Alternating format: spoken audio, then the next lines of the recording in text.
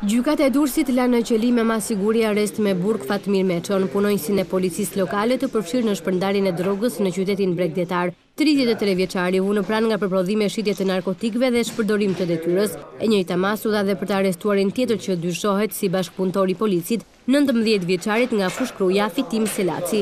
Sipas Prokurorisë, 33 vjeçari nga Gjerbesi i Skraparit shiste lëndë narkotike në ish-Kënetë me persona të tjerë. Lëndë narkotike e mbante në banesën e tij dhe më pas u shpërndante personave të tjerë dhe më pas në mënyrë demonstrative e konsumonin duke u kthyer në këtë mënyrë në shqetësim për komunitetin. Në banesën e Fatmir Meços u gjet një sasi e lëndës narkotike dhe një grirëse. Lëndë narkotike ai e merrte te Fitim Selaci në Fushë-Krujë. Sipas prokurorisë, të dy kanë kryer veprat që janë nën hetim dhe rrezikshmëria e veprës parashikon deri në 15 vjet heqje lirie. Dy të arrestuarit nuk kanë pranuar se kryenin aktivitetin e tregtimit të lëndës narkotike, ndërsa janë mbrojtur me deklaratën se janë konsumator të rregullt të kanabisit. Pasi dëgjoi pretendimet e palëve, gjykata si Petraquri pranoi kërkesën e prokurorisë që dy të arrestuarit të qëndrojnë në burg deri në përfundim të hetimeve. Meço dhe Selaci u arrestuan 3 ditë më parë nga shërbimi për çështjet e brendshme dhe ankesat, ndërkohë që 2 persona të tjerë janë në kërkim. Të gjithë bashkë akuzohen se kishin formuar grup kriminal